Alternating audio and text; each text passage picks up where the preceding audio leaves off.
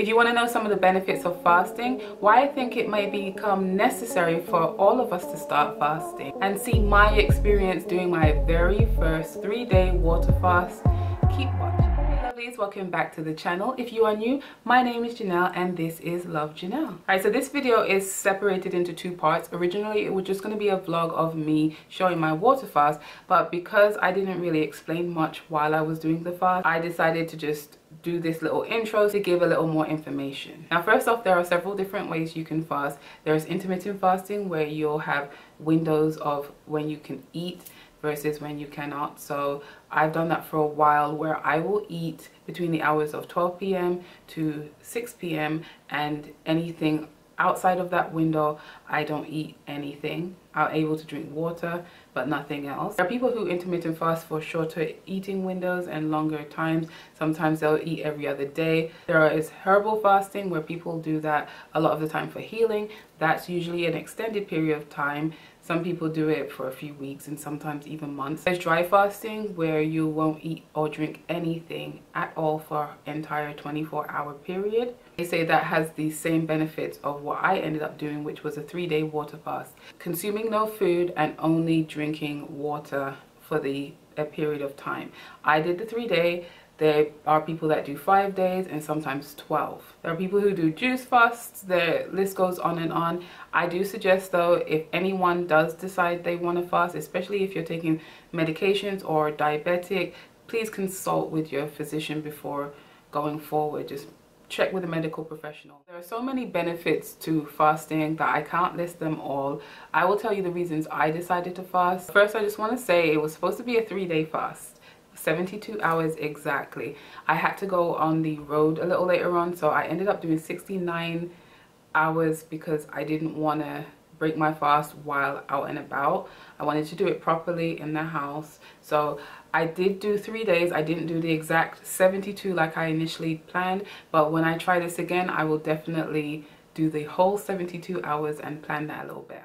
For my reasons for fasting, but one of the first reasons I decided to fast was for the healing benefits. You're not constantly eating and your body doesn't have to take all of its energy to digest your food. It can divert its attention onto other parts of your body. Fasting does help speed up the elimination process, so you can get rid of toxins out of your body. Fasting will help to rejuvenate our organs, including our skin, which causes us to have a more youthful glow. Personally started fasting because I was feeling very lethargic. I got tired very easily. I was suffering from dizzy spells. I had allergies that I previously never had. Up until last year, I've never had allergies. The allergies have gotten so bad that I had fluid backed up in my ear and I've developed tinnitus from it. I'm actually still working on getting rid of the tinnitus. So the fasting didn't eradicate the ringing in my ear, but neither did a procedure I recently took, well, at least a month or two ago, to get rid of it. So I'm still working on that, but it did help with other things like the dizziness, the mental cloudiness, the irritability, and the bloating that I was suffering from. Spiritual level, it helps to heighten your sensitivity. If you are any of the voyants, if you know much about your psychic abilities, I do hear a lot of things around me that lots of people don't hear. So during this fasting, I did hear quite a lot. I was woken up quite a lot.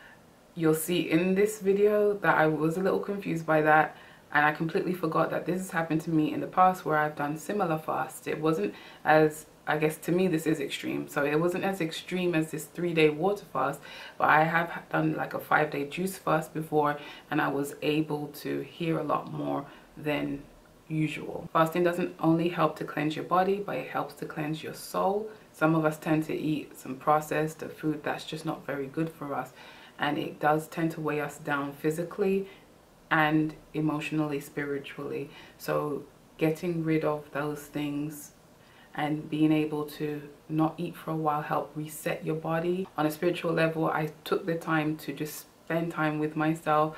I ended up doing a lot of shadow work. So I did interact with my inner child, try and work out a lot of the things that are blocking me in life, and just spent time to work on those. Fasting just overall lifts your vibration. Another reason I decided to try this 3-day water fast is just to see if I could It was to help develop discipline. Having issues with my intermittent fasting, I was kind of cheating a little with that. I wanted to give myself a new challenge, something I haven't done before. And to lots of people, not eating for 3 days may not be a big deal to them, but I wanted to see if that's something I could do, especially because my eating habits, because we've been in the house a while, I ended up just being bored and grazing all day, just eating things, not because I'm hungry, but just because I was bored. So I wanted to cut that habit and do a reset. Okay, so the final reason I did decide to do this 3-day water fast is for practice.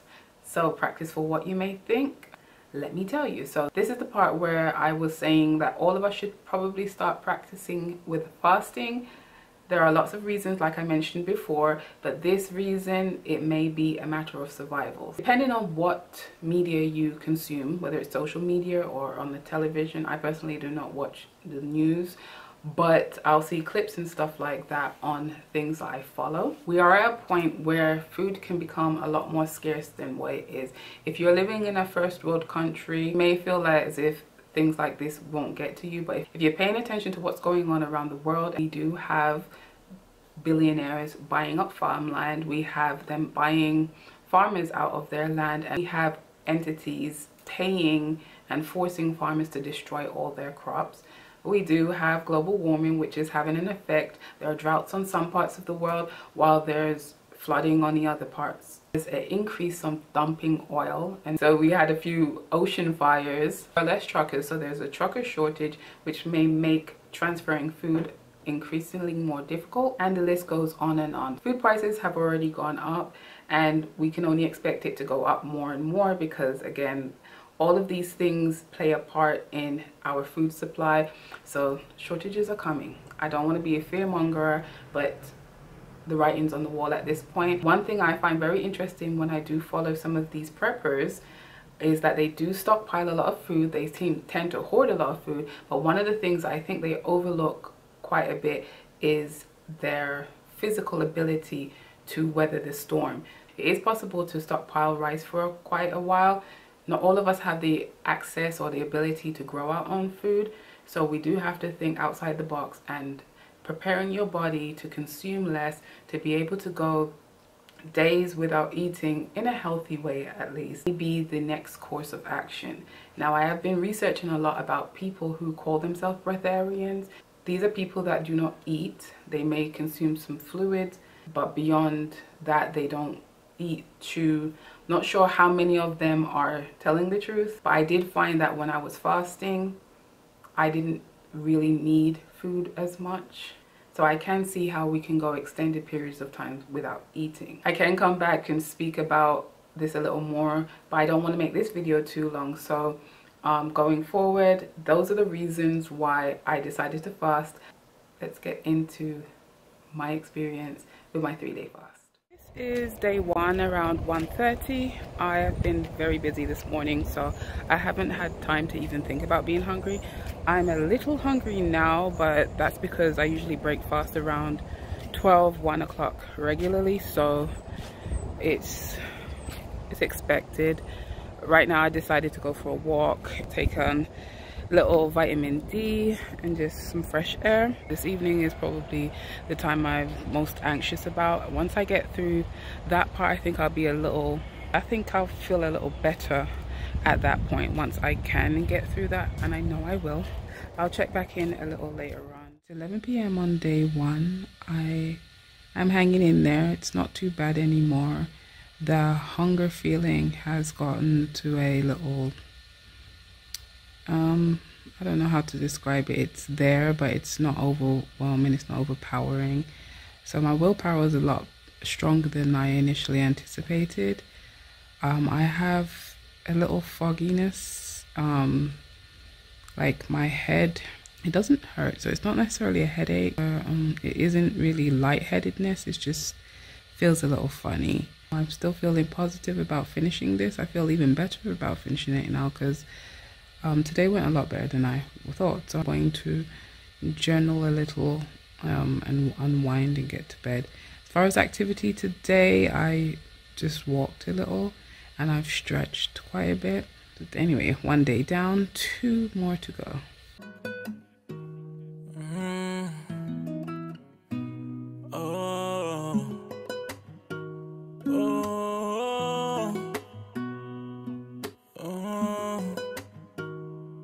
Your love. It don't confuse me with somebody else. Cause I've been working, I've been moving in stealth. You let me go when I needed your help. That wasn't a plan, yeah. Love yourself, love yourself, love yourself, love yourself, love yourself, love yourself, love yourself, love yourself, love yourself, love yourself, love yourself, love yourself, love yourself, love yourself, love yourself, love yourself. Love is love, I feel the rush, it feels so good. And I know it feels like life is hard, but life is really Grand rising. So today I'm feeling much better. I don't have any more cloudy fogginess in my head. I didn't sleep last night either. Like, I went to sleep around 4 to 5 a.m. and then I got up about 8 this morning. I tried to stay in bed a little longer and I was tossing and turning a little, and then I just decided to get up. I'm really surprised by not wanting to eat anything. So I was expecting to be hungry through this whole process. Around 2 a.m. the hunger left, and then since that it hasn't come back. So I just feel good. I don't even feel tired. I guess because my body has less to filter because I haven't eaten anything, so I don't need as much sleep. So I'm perfectly fine, even though my eyes still might look a little what else?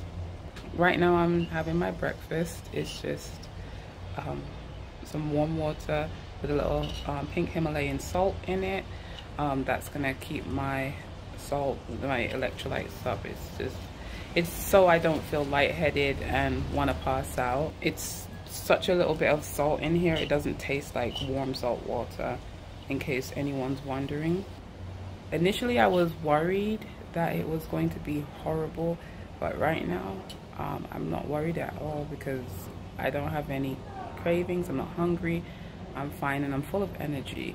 So I think I'm going to either go on a walk, maybe I'll head over to the gym and do some light cardio or something. I just feel like I need to do something right now.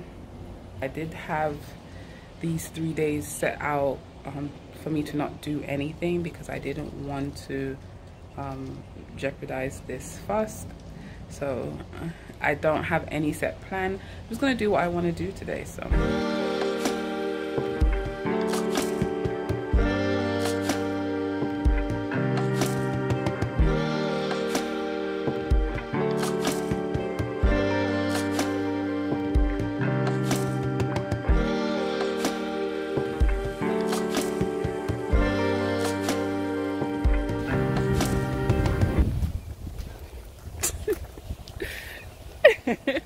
we're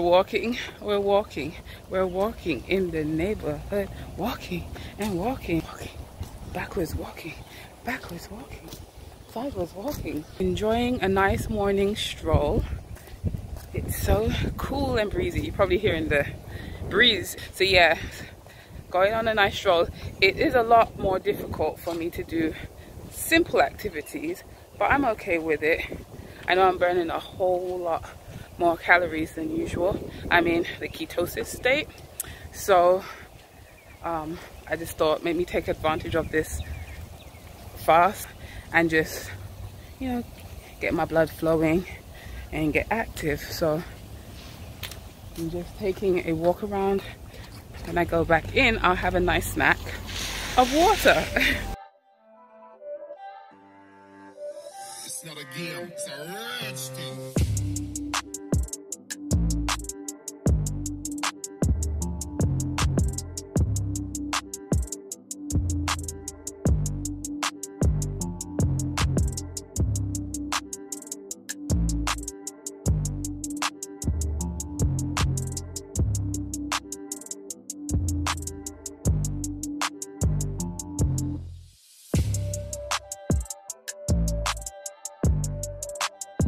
Grand rising. So it is officially day 3. It's 5 a.m. in the morning. I am up at 5 because I can't go back to sleep.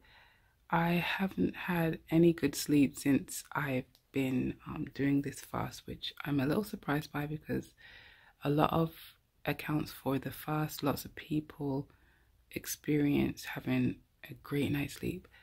One, obviously I got up a lot to use the bathroom because I've been drinking a lot of water, but that's not really unusual for me. And then two, once I do get back into bed after using the bathroom, I'm not easily falling back to sleep. And then throughout the night I just randomly wake up not needing to use the bathroom, just randomly waking up and just laying there. So it was an uneasy night. I'm not sure what that was about, but that's one side effect. Well, that's one thing. And then the night before, I just didn't fall asleep. I will say I am a lot more tired doing simple activities like putting my hair up or brushing my teeth, or I find myself to be out of breath, but that's because my body's using more energy, so that was to be expected. I don't believe I was drinking enough water throughout the day, because I did feel really nauseous, as if, like, you know, when you've worked out, it was kind of like when you work out and you've gotten to that threshold of exhaustion, and then you kind of want to throw up. That's the feeling in my stomach that I had felt most of yesterday. I have a nagging, like, nauseous feeling right now, but it's not overpowering. I don't feel hungry at all. I didn't feel hungry yesterday until maybe let's say, I think it was around 8 or 9 p.m. I started feeling a little hungry, and then I just drank some warm water to just soothe my stomach a bit. And I didn't really drink much of it, actually. I took a few sips and I was okay. Today I'm looking forward to eating again. What's it, about 13-14 hours until I'm able to eat again. I'm not craving anything bad or greasy or anything like that. I do want some fruit though. I'm really surprised as to how easy this has been for me, and I don't feel like the challenges that I was expecting, they didn't come. So I thought it was going to be so unbearable this whole time. I'd be hungry the whole time. I'm proud of myself to get this far. It may be simple to some people, but for me to go 3 days without eating anything, that seemed like a huge task in itself. And I feel like if I really had to, I could go 5 days, but I'm not going to. But the biggest thing to get used to is not having anything to eat. So it's not so much that you're hungry, you need to eat, but it's just that habit of putting something in your mouth, masticating, swallowing, just the whole process of eating, digesting food. That's a bit weird, not having on a regular. But I do realize I don't have to do it as often anymore. I do want to have some like watermelon, something fresh to eat once the fast is over. So I'm not entirely sure what happened, but some of the footage was lost. I did end up breaking my fast at 69 hours with some apple slices and peanut butter. Later that day I had that watermelon that I wanted, and then I didn't eat anything for that day. The next day I had my first meal. If anyone was wondering about weight loss during the fast, I did lose about 6 pounds. It did come back within like 2 weeks, but I didn't do it for the weight loss because a lot of that footage has been lost, and I did edit quite a bit of this out just so it wouldn't go on too long. If you have any questions or if something doesn't make sense, just ask me in the comment section. I'll be glad to clear that up. If you like the video, give it a thumbs up, subscribe for more, and until next time.